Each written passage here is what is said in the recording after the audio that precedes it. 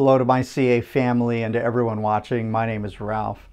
The text for today's daily touchpoint is Judges chapter 20, which picks up the story of the Levite who sent to the tribes of Israel the cut-up body parts of his concubine. I want to highlight how the Levite minimized his role in his concubine's rape and death, laying all of the blame on the residents of Gibeah. In addition to distorting the facts that were given to us in chapter 19, the Levite fails to mention that he was the one who chose to push his concubine out the door to the mob to save his own skin.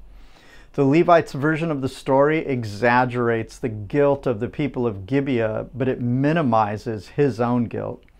This tendency to do that is in us and goes back as far as the story of Adam and Eve in the garden. We humans regularly resist taking responsibility for our own actions.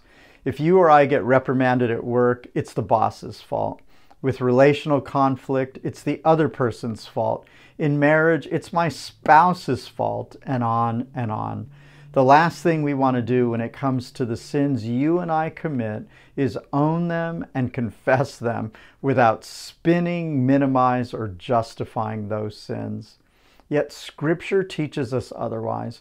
John 1:9 tells us, if we will confess our sins, God is faithful and just to forgive us our sins and purify us from all unrighteousness.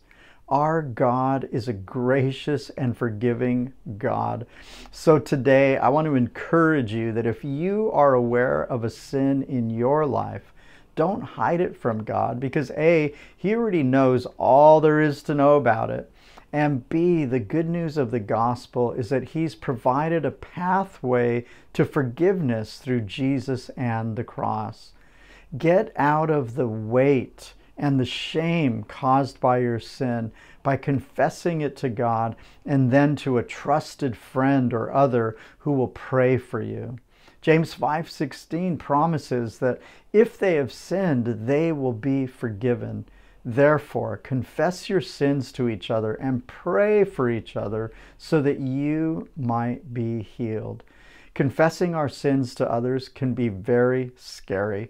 But after confessing our sins to God, there is a healing and freedom available in confessing it to another Christ follower.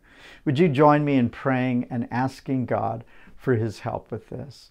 Father, give us the courage to confess our sins to you and to others. And thank you for the forgiveness of all of our sins through Jesus Christ. It's in His name that we pray. Amen. It's been so great to be with you today and share God's Word. Join us again for another Daily Touchpoint.